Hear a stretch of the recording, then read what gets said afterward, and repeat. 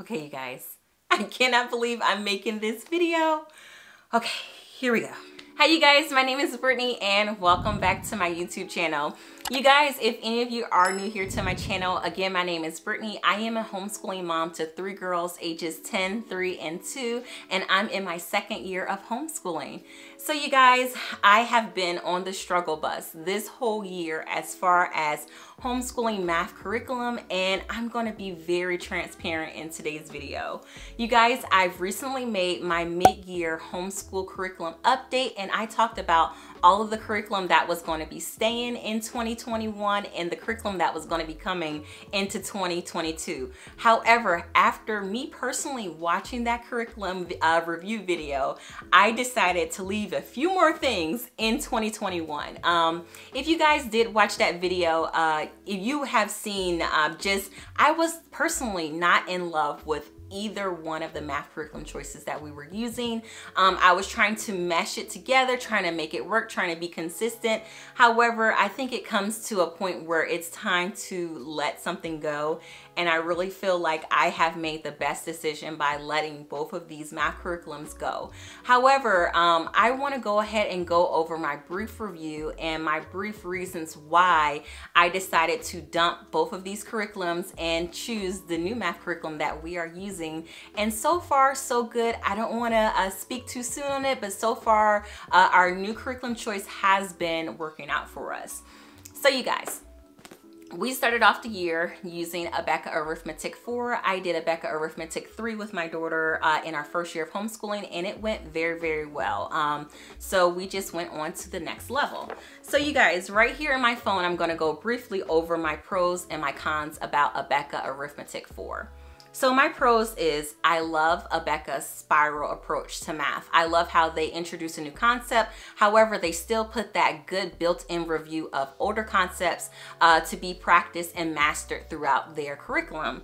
Another thing I love about Abeka is that it's straightforward, it's to the point, it's simple, you get your math problems, you're done. And my daughter loved that aspect about Abeka as well. Another one of my pros about Abeka, you guys, is that I really enjoy this speed drill and test workbook. My daughter was actually able to master all of her multiplication, division facts, reducing fractions. It was so many things she was able to master last year in the Abeka Arithmetic 3 speed drills just by doing these simple drills every single day. You guys, I made them really fun for my daughter. I would put a sticker on them. I would give her candy after she got a speed drill done. So I really made that aspect fun, and I really feel like that was the reason why she was able to master those division, multiplication facts, and simple reducing of fractions by using those speed drills. So I really love that booklet. Another thing I love about Abeka is that it has so much built-in supplemental practice. So if it is a concept we need to practice on, I can go in the back, use the supplemental practice. I was actually able to use the supplemental practice worksheets for like summer review for my daughter this past summer, and it was amazing. I didn't have to go out and buy any like summer math workbooks. I was able to just use the rest of what I already had, and I really feel like I got my money's worth out of that Abeka Arithmetic 3 workbook.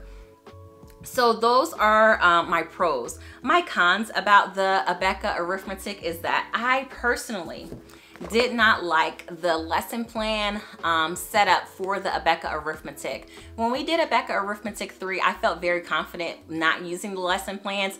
And another reason too is that it was my first year of homeschooling, and I really didn't have the funds to splurge on getting the lesson plan book. I really had to focus on getting all of my curriculum and really getting all of the things to start up our homeschool. So buying the lesson plans was just not a part of our budget for my first year of homeschooling. So I kind of just went without. However, going into my second year, I felt like I needed these lesson plans, especially when we got to difficult concepts and I was seeing my daughter struggle within Abeka Arithmetic 4. I went ahead and got this. I found this one used, you guys, so it was very affordable. I didn't pay like the full price, so I'm really happy about that. However, just the lesson plans, it really didn't give me the instruction that I was looking for to teaching her the concepts. So I ended up like ditching this lesson plan book, and I just went back to using the workbook problems where it has the explanation on it to teach my daughter the math concepts. But when that wasn't working anymore, we were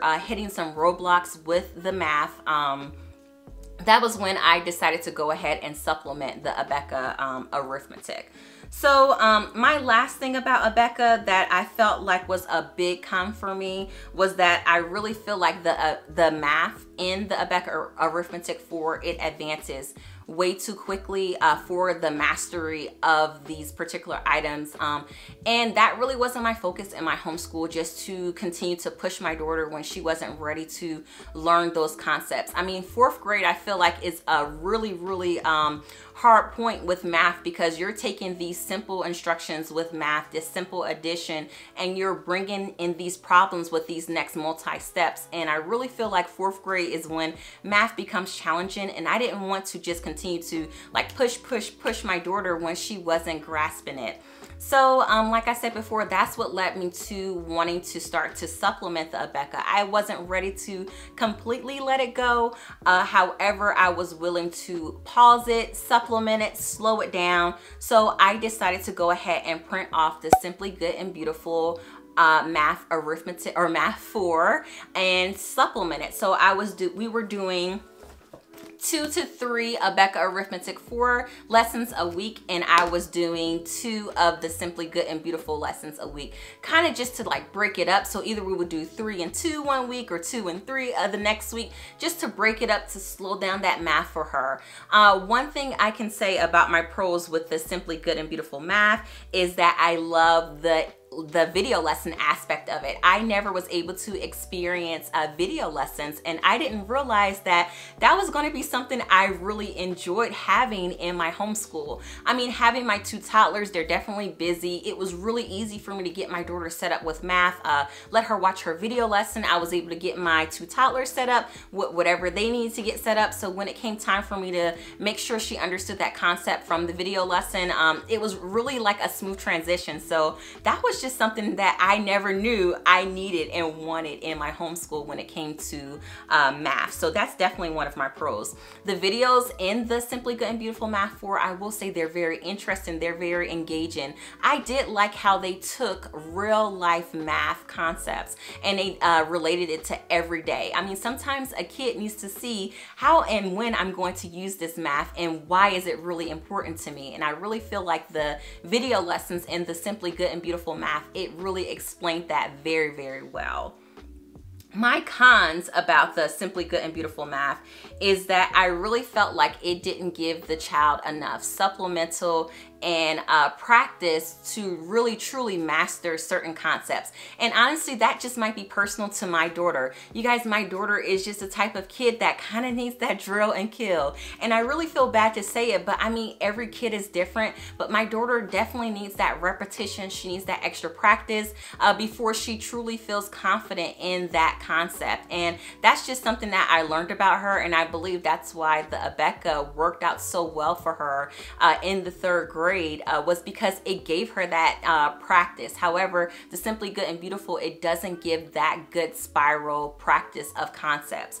If it mentioned, or if they would do a review of a concept, they will only do it in a few lessons until the next one was brought back up. Now, to some kid that does advance quickly in math, that can grasp the concepts, they may be perfectly fine with the amount of practice problems in the Simply Good and Beautiful Math. However, again, my daughter, she's just not that kid. Another thing that I didn't like about the Simply Good and Beautiful Math 4 was that it had still a heavy focus on the mastery of multiplication facts.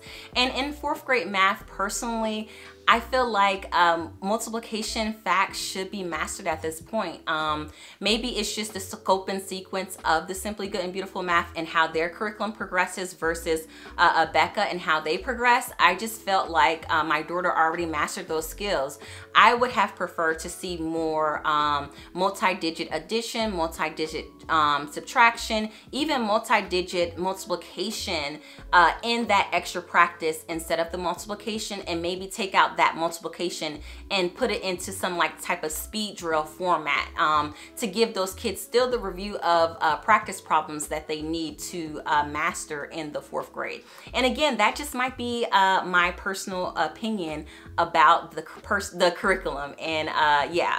But I will say this, after looking up my state standards for the state of Georgia, the Simply Good and Beautiful Math 4, it actually met most of the standards for Georgia's math in the 4th grade. So maybe from coming from such an advanced curriculum, maybe that's just why it wasn't providing my daughter with the amount of practice and work that I was personally looking for. So yeah, so those are my pros and my cons to the Simply Good and Beautiful Math 4.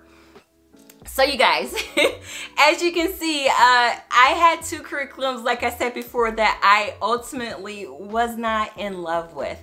So I just went ahead and I decided, like I said before, just to drop it and go ahead and start my 5th grade math. So you guys, if you know this already, I am on a no curriculum buy year. I am not buying or purchasing any more curriculum for my kids. Last year, I purchased all the curriculum that I needed for my daughter's 5th grade year and for my 3-year-old who will be 4 really soon for her pre-K or TK year. So I already have all of those curriculum selections picked out, and I knew I was not going to be bringing Simply Good and Beautiful Math or Abeka into our 5th grade year. So I decided to go ahead and pull off on our shelf our 5th grade math.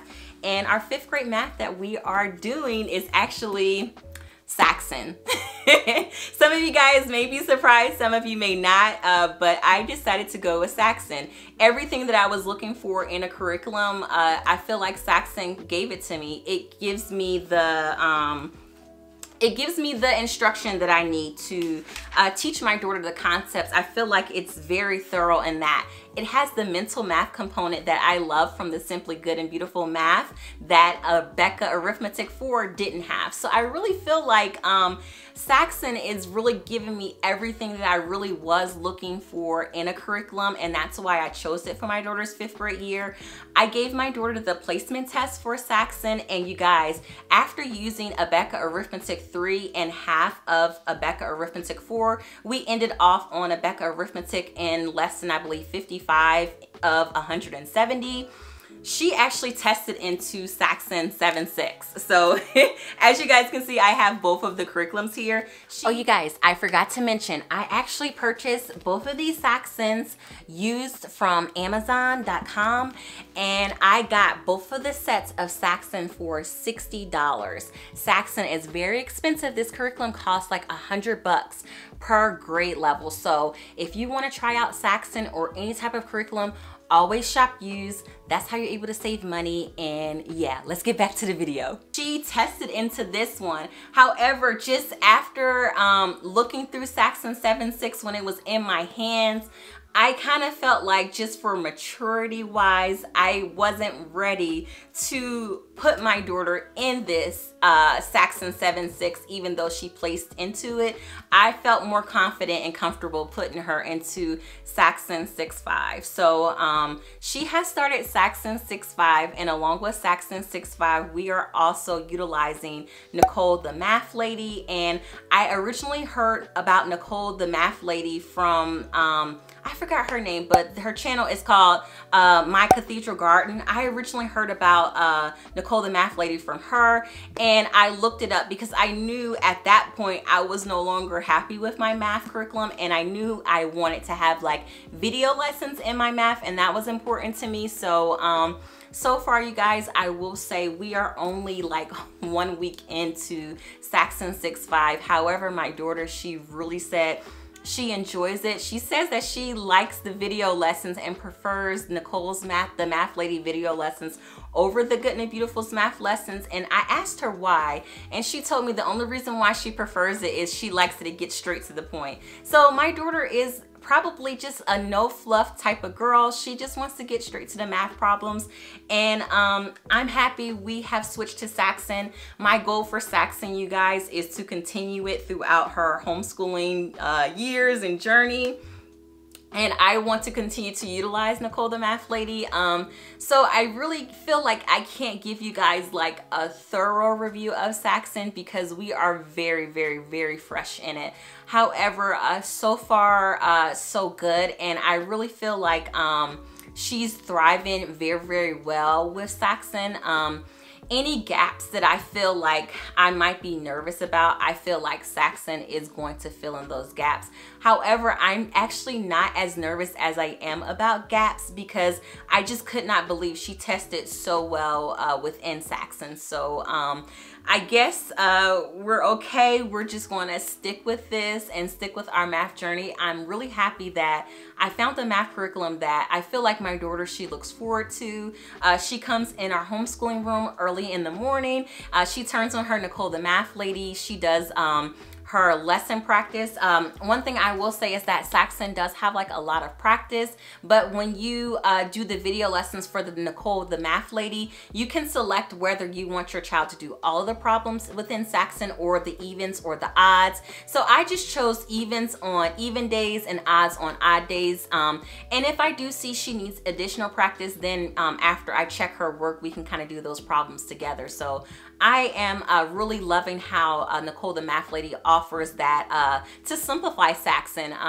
But so far, you guys, so good. I think I found what is working for my daughter.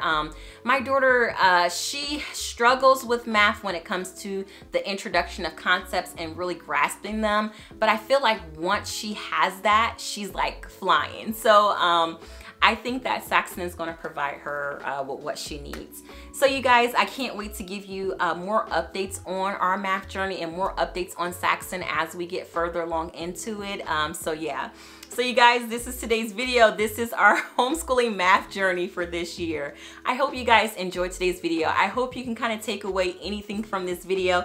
And if it's one thing I do want you guys to take away from this video is if it's not working for you, just drop it. It doesn't matter what anyone thinks. All that matters is what's going to work out for your babies in your homeschool. So you guys, thank you so much for watching today's video. I hope you enjoy, and I look forward to seeing everybody in my next one. Bye.